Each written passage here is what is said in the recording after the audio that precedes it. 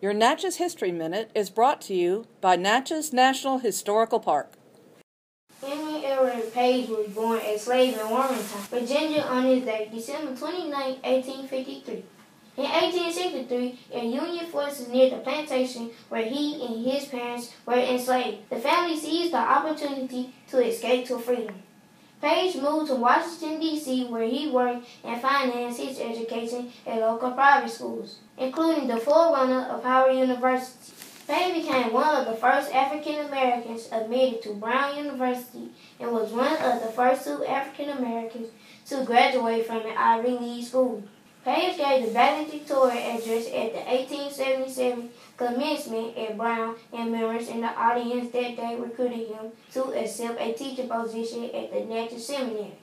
After leaving Natchez, Page will serve as president of Missouri Western Baptist College and Tennessee Roger Williams University. Page served as principal of Oklahoma City Segregated Black School for 12 years. Today, the main library at Lincoln University in Jefferson City, Missouri, bears his name.